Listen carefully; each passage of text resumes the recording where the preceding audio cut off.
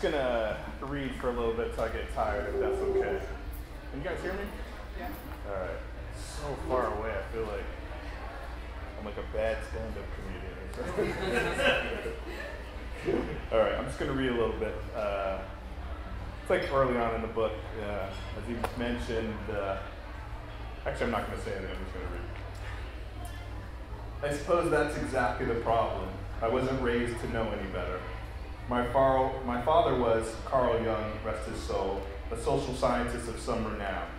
As the founder and, to my knowledge, sole practitioner of the field of liberation psychology, he liked to walk around the house, aka the Skinner box, in a laboratory coat, where I, his gangly, absent-minded black lab rat, was homeschooled in strict accordance with Piaget's theory of cognitive development.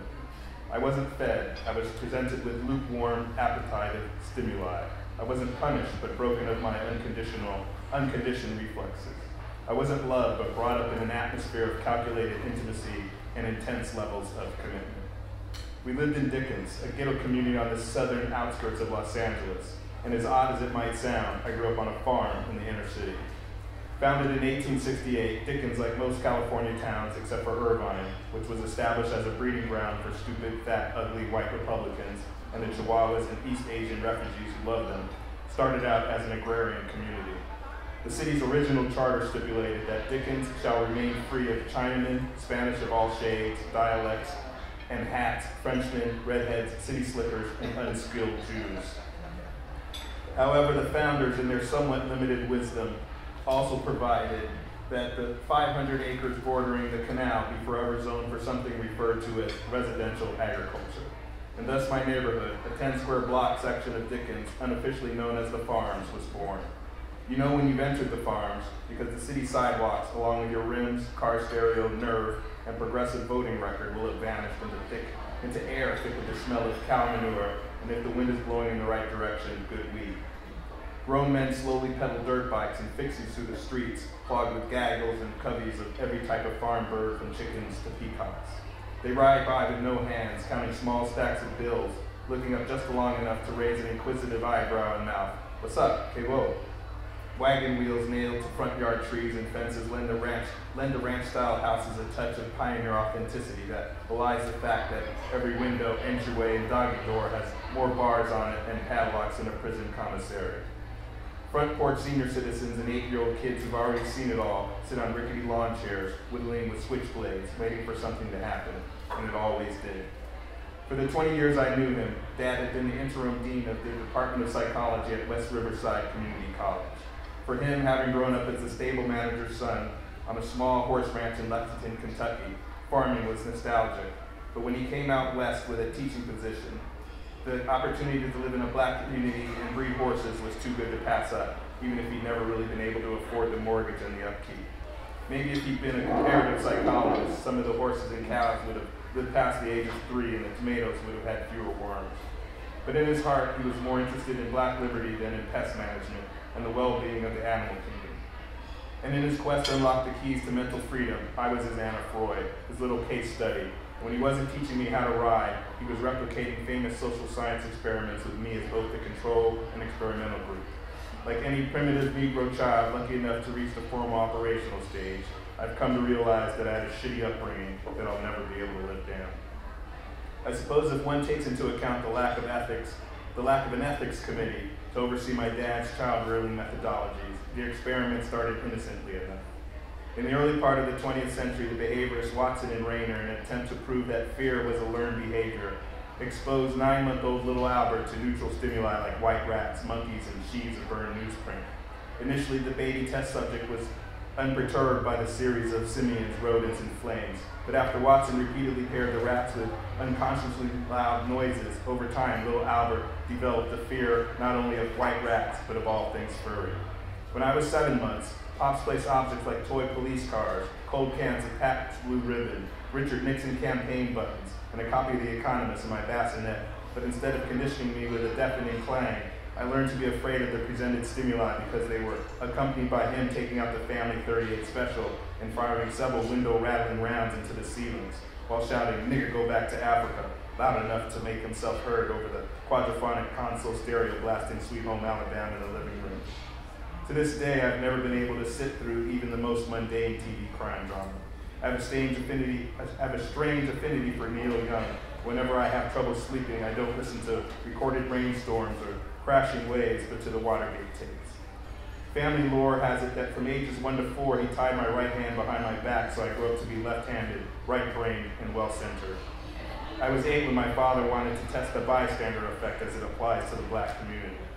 He replicated the famous Kitty Genovese case with a prepubescent me standing in for the ill-fated Miss Genovese, who in 1964 was robbed, raped, and stabbed to death in the apathetic streets of New York. Her plaintive Psychology 101 textbook cries for help, ignored by dozens of onlookers and neighborhood residents. Hence the bystander effect. The more people around to provide help, the less likely one is to receive help. Dad hypothesized that this didn't apply to black people, a loving race whose very survival had been dependent upon helping one another in times of need. So he made me stand on the busiest intersection in the neighborhood, dollar bills bursting from my pockets, the latest and shiniest electronic gadgetry jammed into my ear canals, a hip-hop heavy gold chain hanging from my neck, and inexplicably, a set of custom-made carpet Honda Civic floor mats draped over my forearm like a waiter's towel. And as tears streamed from my face, I can't even see, sorry. And as tears streamed from my eyes, my own father mugged me. He beat me down in front of the throng of bystanders who didn't stand by for long. The mugging wasn't 2 punches to the face old when people came, not to my aid, but to my father. Assisting him in my ass kicking, they very happily joined in with flying elbows and television wrestling throws. One woman put me in a well-executed and, in retrospect, merciful rear naked chokehold. When I regained consciousness to see my father surveying her and the rest of my attackers, their faces still sweating, their chests still heaving from the efforts of their altruism, I imagined that, like mine, their ears were still ringing with high-pitched screams and their frenzied laughter. How satisfied were you with your act of selflessness? Not at all, somewhat satisfied, very satisfied. On the way home, Pops put a consoling arm around my aching shoulders and delivered an unapologetic lecture about his failure to take into account the bandwagon effect. Then there was the time he wanted to test servility and obedience in the hip-hop generation. I must have been about 10 when my father sat me down in front of a mirror, pulled a Ronald Reagan Halloween mask over his head, pinned a defunct pair of Trans World Airlines captain wings to his lab coat, and proclaimed himself a white authority figure. The nigger in the mirror is a stupid nigger, he explained to me, in that screechy, cloying white voice comedians of color use while attaching a set of electrodes to my temples. The wires led to a sinister-looking console filled with buttons, dials, and old-fashioned voltage gauges. You will ask the boy in the mirror a series of questions about his supposed nigger history from a sheet on the table. If he gets the question wrong or fails to answer in 10 seconds, you will press the red button, delivering an electric shock that will increase in intensity with each wrong answer. I knew better than to beg for mercy would be a rant about getting what I deserve for reading that one comic book I ever owned, Batman number 203, Spectacular Secrets of the Batcave Revealed, a moldy, dog-eared back issue someone had thrown into the farmyard, and I brought inside a nurse back to readability like a wounded piece of literature. It was the first thing I'd ever read from the outside world. When I whipped it out during a break in my homeschooling, my father confiscated it. From then on, whenever I didn't know something or had a bad day in the neighborhood, he waved the comic's half-torn cover in my face. See, if you weren't wasting your life reading this bullshit, you realize Batman ain't come to save your ass for your people. I read the first question. Prior to declaring independence in 1957, the West African nation of Ghana was comprised of what 2 colonies? I didn't know the answer. I cocked my ears for the roar of the rocket-propelled Batmobile screeching around the corner, but could only hear my father's stopwatch ticking down the seconds. I gritted my teeth, placed my finger over the red button, and waited for the time limit to expire. The answer is Togoland and the Gold Coast. Obediently, as my father predicted, I pressed the button. The needles on the dial and my spine both straightened, while I watched myself in the mirror jitterbug violently for a second or two. Jesus. How many volts is that, I asked, my hand shaking uncontrollably. The subject will only ask questions that are listed on the sheet, my dad said coldly, reaching past me to turn a black dial a few clicks to the right, so that the indicator now rested on XXX. Now, please read the next question. I began to suffer from a blurring of vision I suspected was psychosomatic, but nonetheless everything was out of focus as a $5 bootleg video on a swap meet flat screen. And to read the next question, I had to hold the quivering paper to my nose. Of the 23,000 eighth grade students who took the entrance exam for admission to Stuyvesant High School, New York's most elite public high school, how many African Americans scored high enough to qualify for admission? When I finished reading, my nose began to bleed. Red droplets of blood trickling from my left nostril and plopping onto the table in perfect 1-second intervals. Eschewing his stopwatch, my father started the countdown. I glanced suspiciously at him. The questions were too topical. Obviously, he'd been reading the New York Times at breakfast, prepping for the day's experiment by looking for racial fodder over a bowl of Rice Krispies, flipping from page to page with a speed and rage that caused the paper's sharp corners to snap, crackle, and pop in the morning air. What would Batman do if he rushed into the kitchen right now and saw a father electrocuting his son for the good of science, while he'd open up his utility belt and bust out some of those tear gas pellets? And when my dad was choking on the fumes, he'd finish asphyxiating him, assuming that there was enough bat rope to tie around his fat-ass hot dog neck. Then he'd burn out his eyeballs with a laser torch, use the miniature camera to take some pictures for posterity, then steals Pop's classic, only driven on trips to the white neighborhood sky blue Carmen Dia convertible with the skeleton keys, and we'd bone the fuck out. That's what Batman would have done. But me, cowardly bat fag that I was and still am, I could only think to question the question's shoddy methodology. For instance, how many black students had taken an admissions test? What was the average class size at Stuyvesant High? But this time, before the 10th drop of blood had landed on the table, and before my father could blurt out the answer, 7, I pressed the red button, self-administering a nerve-shattering, growth-stunting electric shock, a voltage that would have frightened Thor and lobotomized an already sedated, educated class. Because now, I too was curious. I wanted to see what happens when you bequeath a 10-year-old black boy to science. What I discovered was that the phrase evacuate one's bowels is a misnomer. Because the opposite was true. My bowels evacuated me.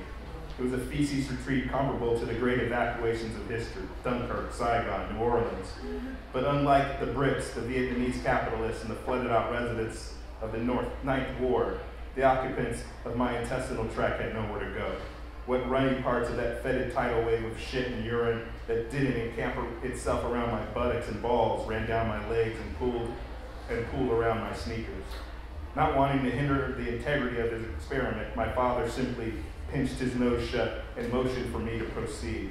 Thank goodness I knew the answer to the third question. How many chambers are in the Wu-Tang? Because if I had, my brain would be the ash gray color and consistency of a barbecue briquette on the 5th of July. My crash course in childhood development ended 2 years later, when Dad tried to replicate Drs. Kenneth and Mamie Clark's study of color consciousness in black children using white and black dolls. My father's version, of course, was a little more revolutionary, a tad more modern.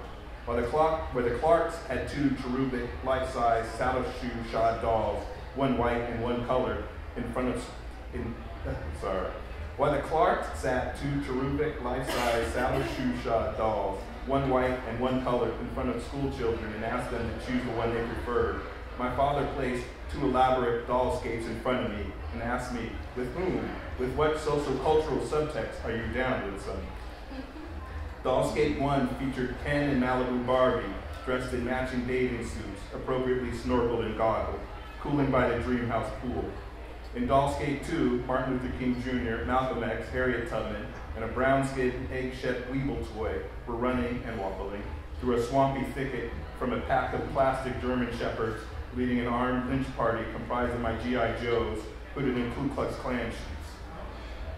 What's that, I asked, pointing to a small white Christmas ornament that spun slowly over the bog, glittering and sparkling like a disco ball in the afternoon sun. That's the North Star. They're running toward the North Star, toward freedom.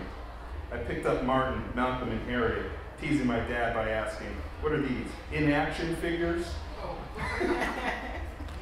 Sorry about that. Martin Luther King Jr. looked okay, stylishly dressed in a glossy black tight-fitting suit, a copy of Gandhi's autobiography glued to one hand, and a microphone in the other. Malcolm was similarly outfitted, but was bespectacled and holding a burning Molotov cocktail that was slowly melting his hand. The smiling, racially ambiguous Weeble which looked suspiciously like a boyhood version of my father, stayed true to its advertising slogan by wobbling and never falling down. Whether balanced precariously in the palm of my hand or chased by the knights of white supremacy, there was something wrong with Miss Tubman, though. She was outfitted in a form-fitting burlap sack, and I don't remember if any of my history primers describing the women known as Moses as being a statuesque 36, 24, 36, hourglass figure, long silky hair, plucked eyebrows, blue eyes, dick-sucking lips, and pointed titties. Dad, you painted Barbie black. I wanted to maintain the beauty threshold, establish a baseline of cuteness so that you couldn't say one doll was prettier than the other. Plantation Barbie had a string coming out of her back. I pulled it. Math is hard. Let's go shopping, she said in a squeaky sing-song voice. I set the black heroes back down on the kitchen table swamp, moving their limbs so that they resumed their runaway poses. I'm down with Ken and Barbie. My father lost his scientific objectivity and grabbed me by the shirt. What? Why? He yelled. Because the white people got better accessories. I mean, look, Harriet Tubman has a gas lantern, a walking stick, and a compass. Ken and Barbie have a dune buggy and a speedboat. It's really no contest. The next day, my father burned his findings in the fireplace. Even at the junior college level, it's publish or perish. But more than the fact that he'd never get a parking space with his name on it, or a reduced course load, I was a failed social experiment, a statistically insignificant son who shattered his hopes for both me and the black race. He made me turn in my dream book, stopped calling my allowance positive reinforcement, and began referring to it as restitution. While he never stopped pushing the book learning, it wasn't long after this that I brought my first spade, pitchfork, and sheep-shearing razor, sending me into the fields with a pat on the tush and Booker T. Washington's famous quote pinned to my denim overalls for encouragement. Cast down your bucket where you are. I think I'm gonna stop there. Thanks.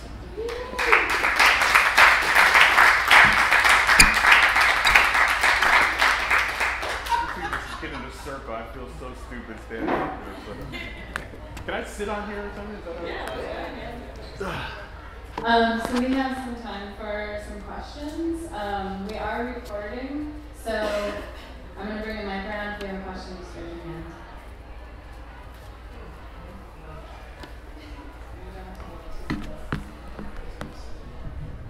Fall. Turn everything upside down. Inside out, out. Yeah, that too. So tell me, what made you decide to write a book about that? Yeah, I wish I had like a solid thing to point to, but I don't. I think it's like a combination of three factors. So I'm from Los Angeles. Yeah, you from LA? LA/San Diego. So maybe you know. So when we were young, my mom would take my sisters, I guess this is late 60s, early 70s. There used to be a parade called the Watts Parade, which was like a celebration of the, having survived the Watts riots. And so to get there, we lived in West LA, but to get there, we'd have to like drive through Compton. You guys have heard of Compton. So you would drive through Compton and you'd be going down Wilmington or something, and you would see people on horseback, like going to the store. And you just, you go, okay, that's a little odd. But, just never thought about it, And she would also take us to this other neighborhood, Palisades, and we'd watch people playing polo on horseback. So, and my sister and a good friend of mine teach in Compton, and, I went to visit them, and, there are chickens in this part of the city, like the street, you kind of stop and move the chickens, and people are grazing their cows and goats and stuff in the median of the street. It's just a weird neighborhood. And my sister says, like, kids bring milk that they bought from the cow next door to class, not from the, so it's a weird neighborhood.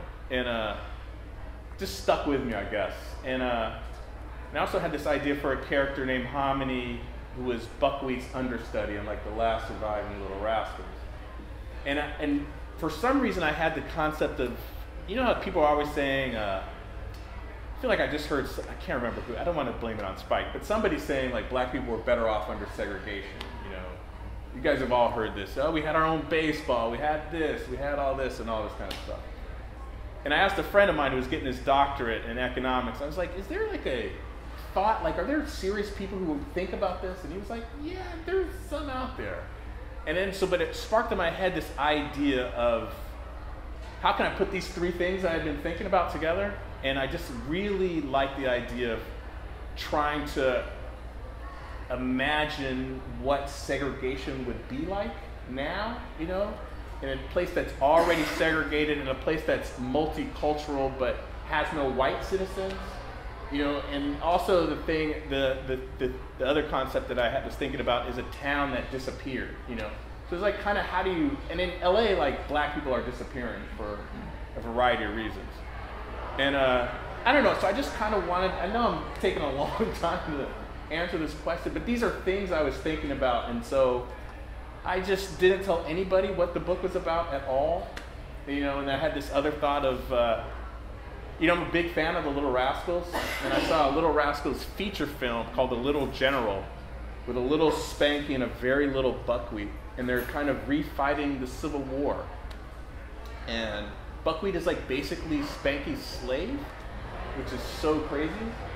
And so I don't know, I just meshed all this stuff and came out with this book, and I just thought it was like a weird lens for going back in time or going back through the present tense and the future in a weird way, by kind of like seeing like how things have changed and haven't changed. Yeah, I don't really know how to explain it. So there was no. Would you say you're a what if guy? A what if person? Yeah. What if we did this, and this? Yeah, I don't want to say that because, you know, somebody was talking about the book, and, you know, everyone's saying satire, and my friend's friend said, no, it's not satire, it's reportage. This shit's all true. You know what I mean? So go ahead, man. What were you going to help me? I'll wait for you to finish. But no, I'm done. Okay. No, I wanted to, because for me, it's completely true. Like, it's my life. It's the life of, you know, I had a mentor who's now passed away, but he was, you know, an ex-hoodlum turned college professor at UC Santa Barbara who had a tall, skinny son who was a philosophy major at Antioch University who smoked a lot of weed and spoke the King's English. And I stole the book from that, right? Yeah, I saw this, but then and it's also like for me, I feel like, you know, I'm from New Orleans, and, you know, I work for an environmental organization here on urban sustainability issues, and I go home, my mother works for an oil company. And you know, my ex-drug dealer cousin is now a developer who builds sprawl development. And for me, when I read it, it was like, you know, it's the story of someone who is in and from and a part of the community but misunderstood by it. And it's just the cynicism that it brings because you understand so much but can't communicate. And so so for me, it was very personal on a whole lot of levels. So it's not satire; it's very real. Thank you, man. Thank you. I don't know why I'm telling this, but I teach every now and then at Columbia in New York, and was out with a friend and a student of mine, another young black man from Northern California, and my friend's about my age, Mexican American. We were just talking about California. He's also from San Diego, actually. And so we were just talking, and the student, he goes, made us feel really old. He goes, I feel so sorry for you guys. You guys had it so bad, you know. And it shocked me because I was like, you know what's weird is, for me it feels worse now because of just your outlook on how you interpret the events that are happening around you.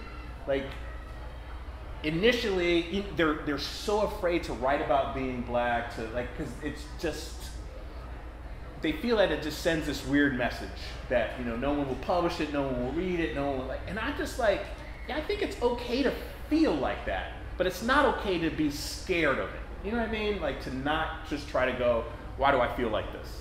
You know, and they're just so afraid to step back. Am I making any sense at all? They're just afraid to really just examine this. And because I think they've grown up, you know, like Obama's in the White House, this and that, you know, like all these weird things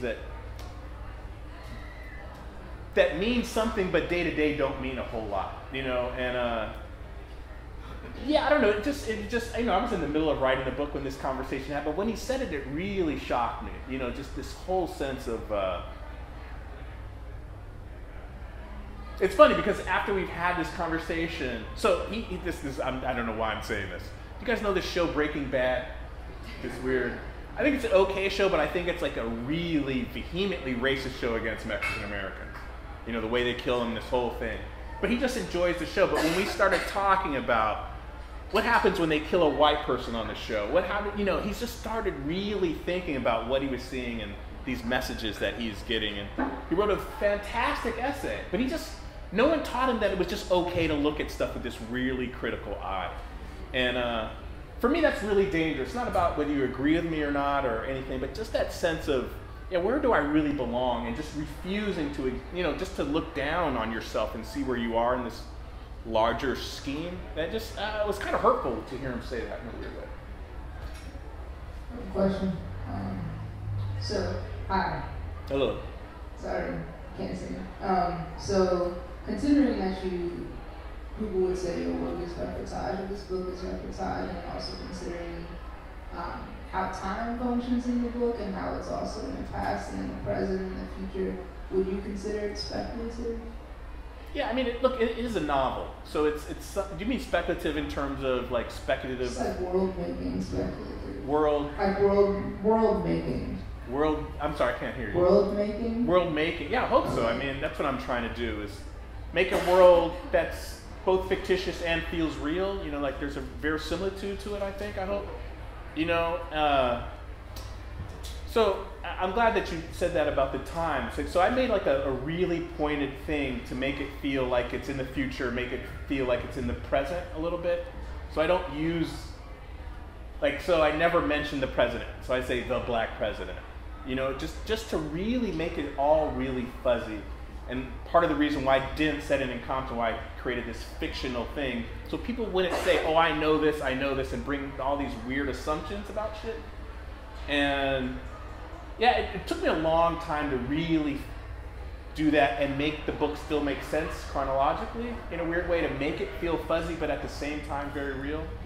So I hope that I've created this world that is fictional but feels like LA, as crazy as LA is, And there's like a kind of surrealness to growing up in California that for me is unique, So I hope that it is a little speculative in that way, I guess.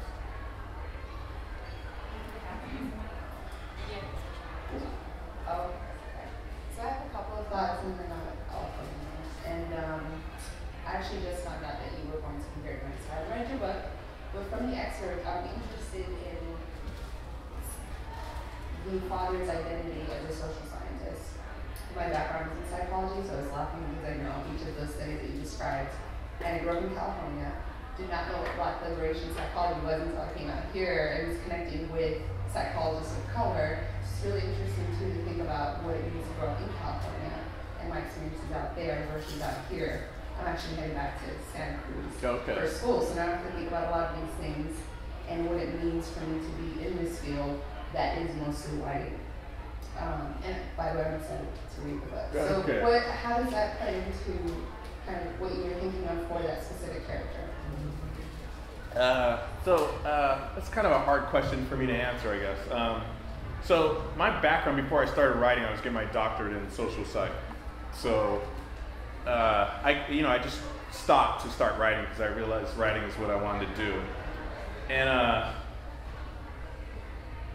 so in graduate school, I came across this essay by a psychologist named William Cross, and he had this thing about how Black identity is developed. And it's modeled like around how traditional identity is developed, but with all these things, like you basically start out as an Uncle Tom and then you become like, a Molotov throwing cocktail revolutionary. He wrote it like in 72, that was like, and but it was absolute genius. It was really funny. I mean, because I find everything funny, so you have to forgive me on that. But it was just really smartly constructed.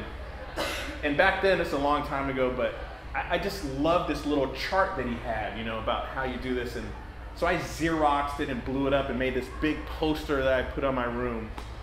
And it's just something that has really stayed with me for a long time. So when I was thinking about the book, originally I was going to pattern it around his stages of Black identity development for this character, but it just didn't feel right.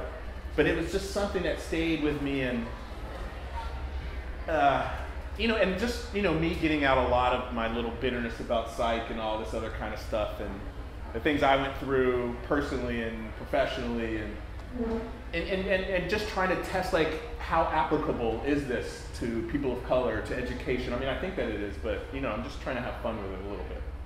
I can't answer the question exactly, but this is as best as I can do. Any other questions? Well, I'll just say that listening to you say that, what I thought you were going to say is that that chart, you know, was some sort of guiding principle for you. You said it didn't really work well, but the reason I say that, I haven't had the pleasure of reading The Sellout, but I know The White Boy Shuffle and I know Tough, and both of those novels are you know, coming-of-age novels, and it sounds like this novel is sort of a coming-of-age novel as well. I'm not sure.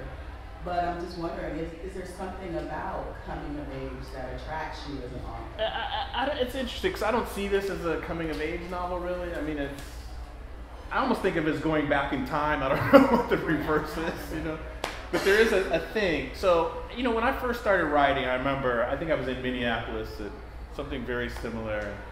There was this smug little kid and his girlfriend staring at me, black kid, and he went, "So are you a new Negro?" You know, I just went, first I just said, "Fuck you," but it's this question of, for me, it's really interesting about how black art, black identity is always this new something. It's always post this, you know, and this is so nuts to me, you know, and I understand it a little bit. Like, I understand the need to do that, but for me, it's always like this.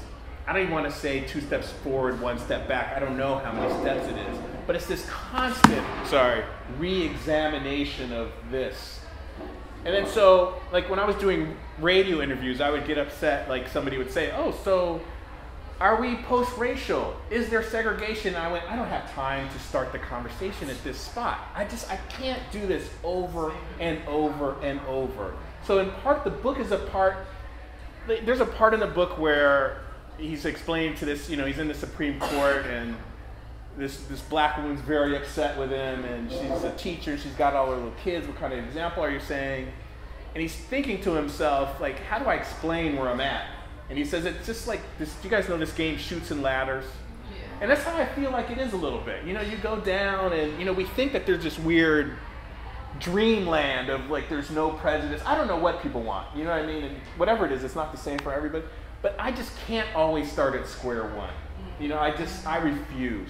So it just, in part of like when I wrote this, it was just like, I'm not making any concessions anywhere. You know, in terms of just what I want to say. Like, it's not like I'm not thinking about it or I'm not trying to be considerate.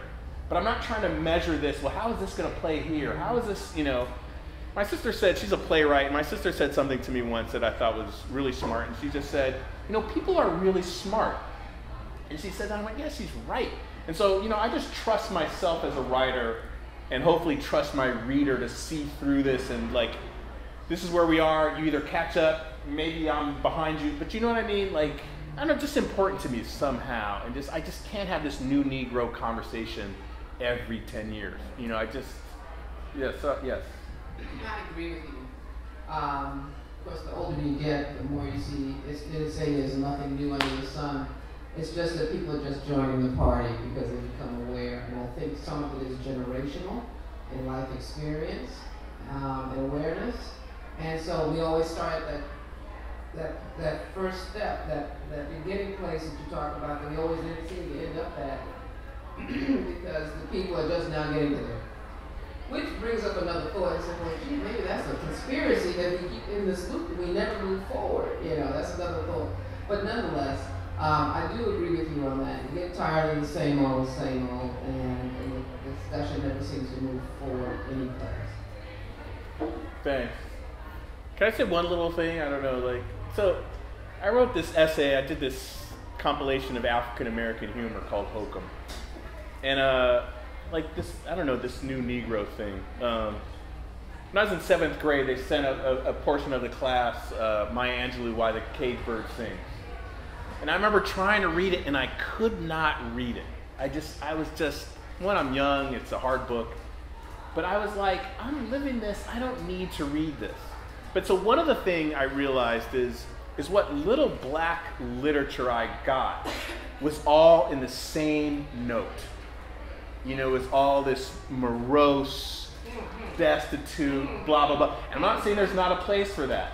But like, I was like, it took me so long to find other satirical things, funny things. And it's interesting, there's a book called Oreo by a woman named Fran Ross that she wrote in the 70s. Do you know this book? It is the funniest, and it's a shame that this book is not a part of this, you know, the dirt swell, red clay kind of canon, because it's a genius book. And so part of this whole new Negro thing is you only get one slice of the thing. So anytime something doesn't fit that, people are like, oh, this is new. It's, you know, it's not new. You know, so that's like how we get presented this stuff, for me, can be real troublesome. I don't know, I just had to say that. I'm sorry about that. Yes? So, you talked about Breaking Bad. What other art right now is influencing you? What do you like in terms of TV, movie, play, music? What else are you doing outside of your writing? And what other art do you really appreciate? I don't like very much. I'm like the wrong person to ask. There are things that I like, but there's not much that I really, really like that, you know. And I hate doing this because I'm going to say something and you're going to go, oh, that sucks, he's stupid, you know, so, which I understand because I do the same thing. But like new stuff, that's tough for me. There's not much new. So like one of my favorite TV shows is The Sopranos. You know, I just think just a smart way that, for me, it's about race and about drugs and about rehabilitation. I just love that show.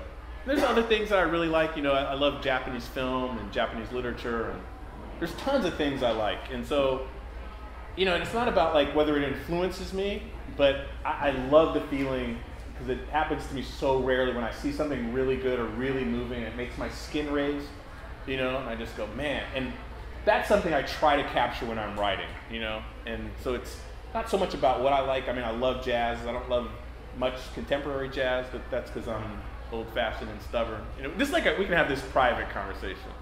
But for me, it's like I don't read much contemporary literature. You know, somebody has to really put a book in my hand to make me read it. It's not to say there isn't good stuff out there, but for me, it's getting harder and harder to find really good stuff. You know. Sorry about that. I know I didn't really answer your question. That's actually a great answer. And the only thing I'll say is I found out that your book was out. I sent it to my college roommate, and he was like, "Oh wow, I've been waiting for something to come back out from him.